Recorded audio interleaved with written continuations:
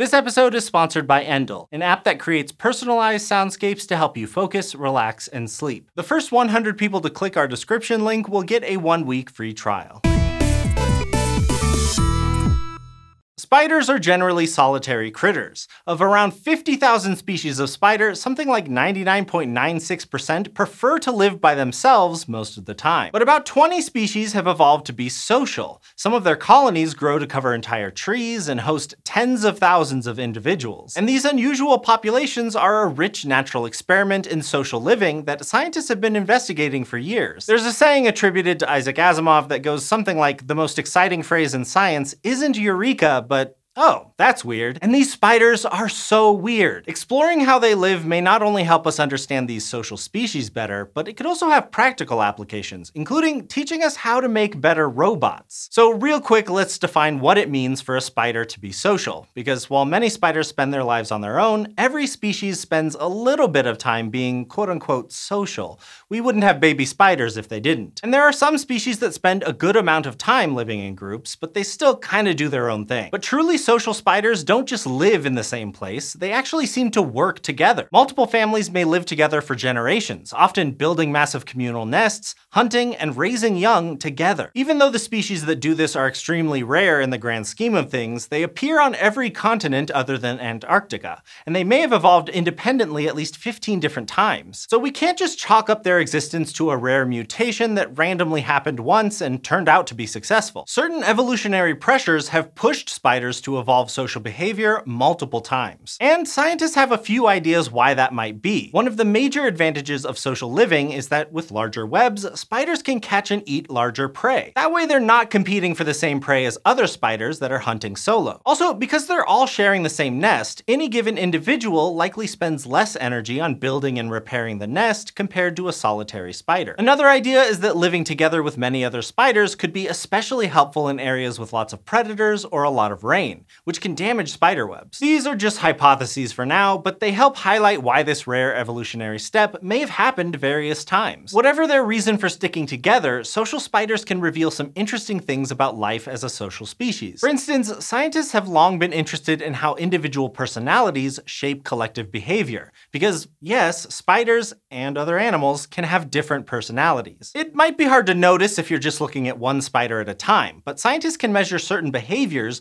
that reflect different personality traits, like how quickly one spider attacks prey compared to another, or how long different spiders try to stay hidden when predators are around. These behaviors can reveal whether a spider is bold and aggressive or shy and cautious. In a colony, a cautious spider may stay home and make silk while another more aggressive spider goes out to hunt prey. And when these different personalities come together, that can affect the group's overall behavior. In one study, scientists found that a colony with a mix of bold and shy spiders showed twice as much defensive web making during an attack by predatory ants than colonies where spiders were just bold or just shy. And researchers found that having a mix of different personalities may translate to more reproductive success. But it's not just evolutionary biologists who are interested in collective behavior. The findings could be helpful for robotics engineers too. For a while now, engineers have been working on building small robots that can work together in a group. The idea is to create a kind of mechanical beehive or swarm that could do things like work in warehouses, look for survivors in collapsed buildings, or even explore space. One of the main challenges is in figuring out how to program and control the robots without one central controller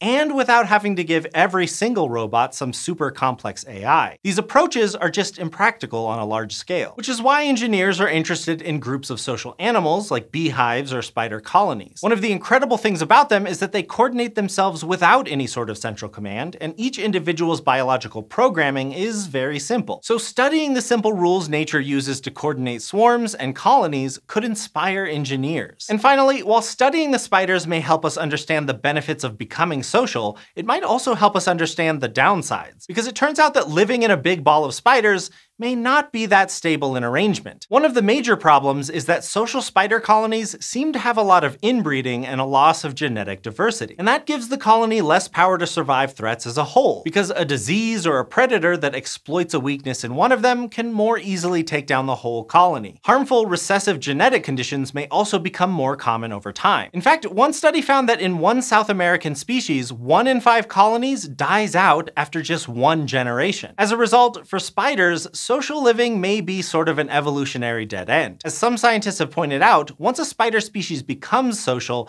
it doesn't seem to diversify. It's just stuck on its own branch until it dies out. Still, even if they're not the most evolutionarily successful group ever, social spiders are a fascinating natural experiment. The fact that they defy our expectations of how a spider works in so many different ways means that biologists, psychologists, and even engineers have been able to learn a ton from them. Sometimes it's the weird ones that teach us the most. Now, if pack hunting spiders has got your heart pumping a little faster, then you might want to check out the Endel app and their Relax soundscape. Their app is able to adapt in real time to personal inputs like heart rate and get you calmed down. The Endel app combines technology with everything we know about sound to create personalized soundscapes that can help you relax after watching spider videos. And that's because sound has a direct impact on your physical and mental well-being. It can calm your mind to create feelings of comfort and safety from spiders and more. To get started with the Endel app, click the link in the description. The first 100 people to download Endel using that link will get a free week of audio experiences. Thank you to Endel for supporting this episode of SciShow, and thank you for watching.